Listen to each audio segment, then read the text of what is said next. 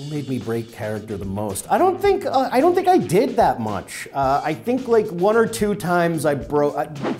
Jason Sudeikis trying to make people laugh always made me laugh. Epic fail. Haha. You loser. You are fat. He would do this thing where if you were going on for the monologue, I don't know if you know the show. Do you know the show?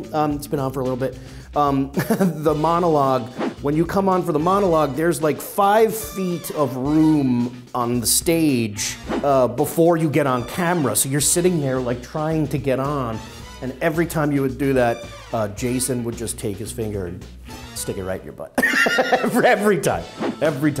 And it was hard to deal with, but I love him for it because it made it less precious.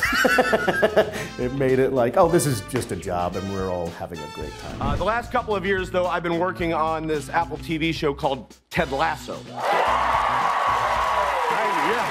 The end. Boy, am I tired after reading this children's book about falling asleep. Guess what? Not all sheep are boring. It's true, but some definitely are. Hi, I'm Bobby Moynihan, and I wrote the words to this book, and Julie Rowanzock drew the beautiful pictures of it. You can get it now. It is out now.